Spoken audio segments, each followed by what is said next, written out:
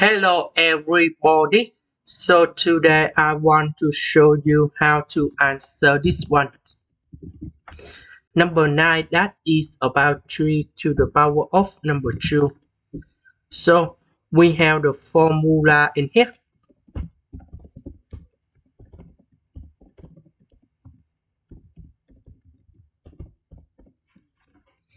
So we need to transform this one into this one. Next, I need to put about number 6 in here and here. The s I will put in here.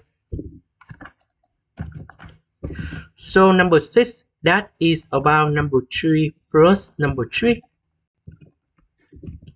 So we need to add about s.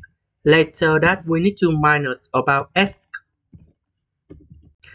So we can do about factorization by negative number 1.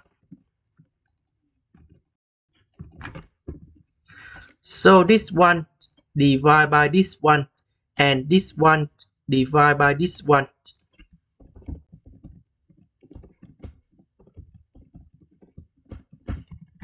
And now we have the final answer.